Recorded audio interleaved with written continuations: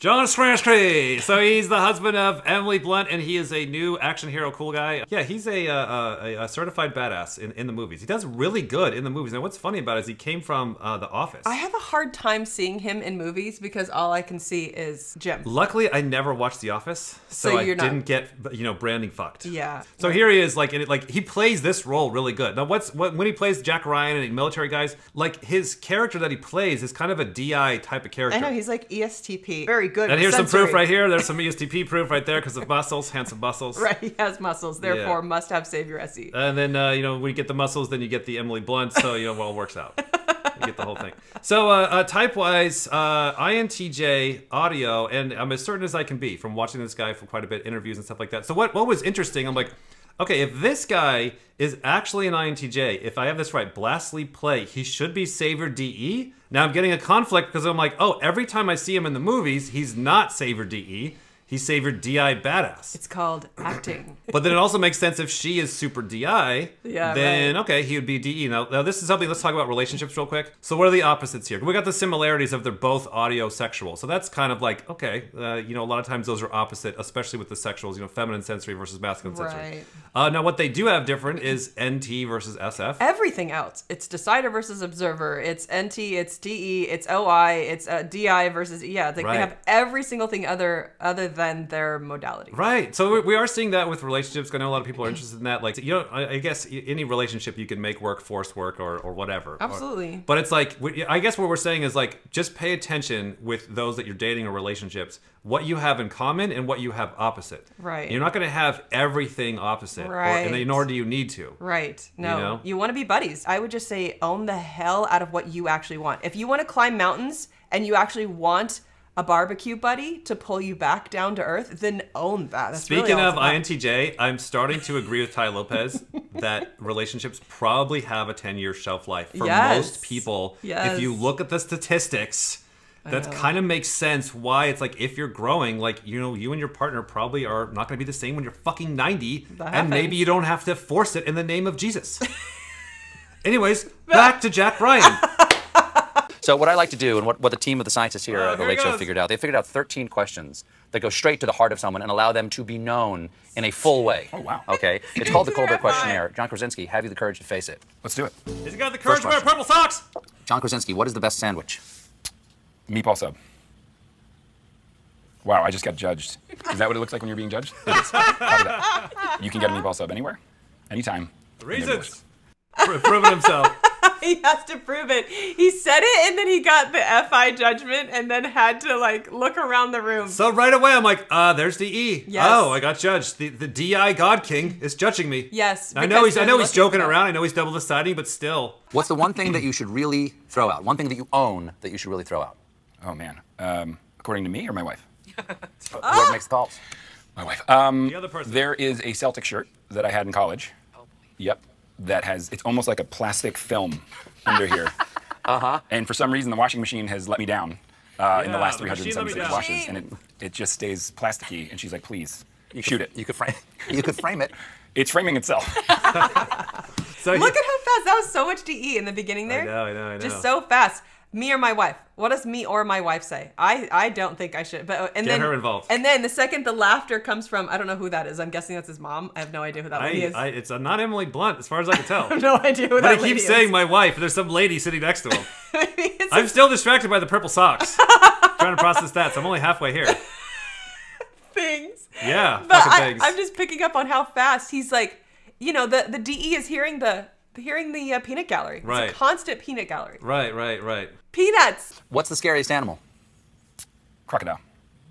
Anything that has the term death roll in your... Oh, yeah. Reasons. Not only the bite's not bad enough, then you got to roll me into the river. What would you do? What would you do? If the crocodile grabs you, is dragging you toward the water, what's your play? I play what would you do all the time. And I genuinely think I would just yell no. No! No! No! I would. Go for the eyes. Thumbs for the eyes. Yep. Okay. TE argue with it. Right. Just no. No. It's so interesting with the fears. Emily Blunt, when she asked that question, she said like cockroaches or something like that. Random. So that's something we see like spiders, like with the Demon SI or Saver SI, or no, Demon SI, right? Demon SI. Yeah, so it's like sand. I was just sand, right? I was processing this like because I'm almost the same type as this guy, very similar. So I'm like, okay, so what's my scariest animal? Like I'm comparing mine to his. I'm like, Yeah, that makes sense because it's like something with like it's like a big monster. Apples or oranges? Apples. Right, you can't put peanut butter on an orange. Wait, sorry, is this the first one I've gotten right? What? I want to know if you think this is the first one I got right. The other ones were high judgment. What? Did I? Well, this is you know, a binary choice. It's a binary choice. But you have your opinions about things, like meatball. Well, I know what the right answer is. Not my opinion. I know what the I know right what the right answer answer is. He just said it.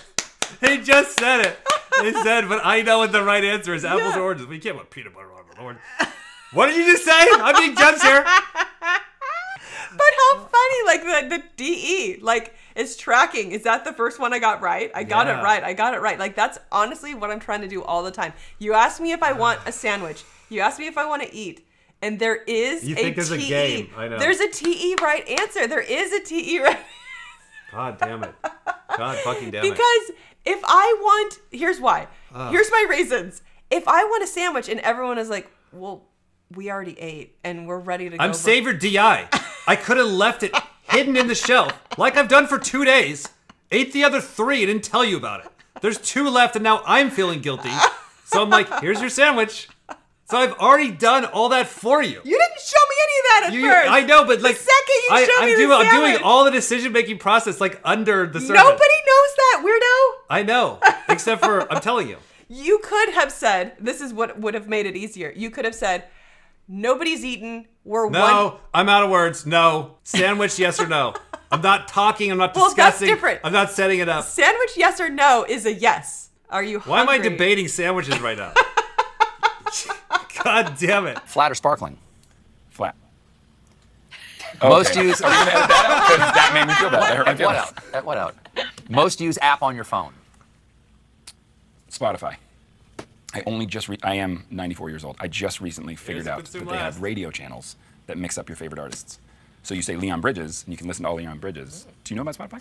And then they say Leon Bridges Radio. Are you sponsored by Spotify? Are you Spotify. The only way to listen to... No, I'm just... You get the consume last, Lika. I know. You're like, okay, this guy's DE, and if he's consumed last, where's his cringy douchebag? There it is. Just doesn't even know about the normal stuff that everybody else is already into and using. Yeah. I know. I do feel like the consume lasts are like living about a decade to 2 decades behind everybody else. Totally. I would say maybe 2 decades.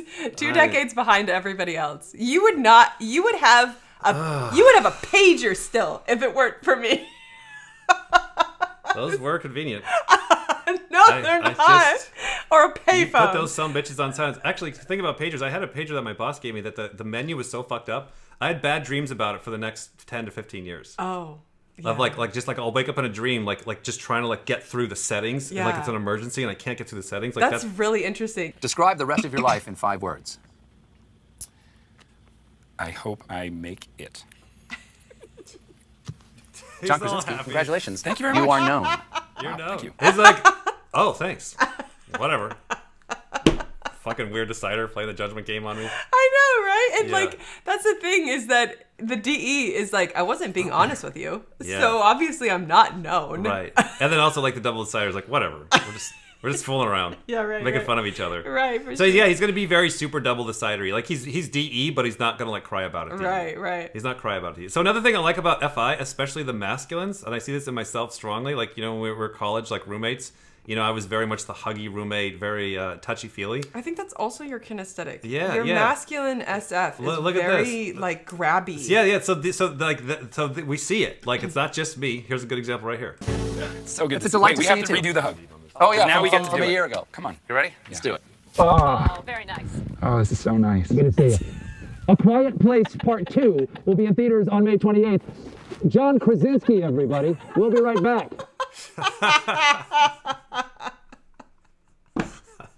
Totally normal. That equal signs masculine SF. So if you like to hug, you have masculine SF. There you go.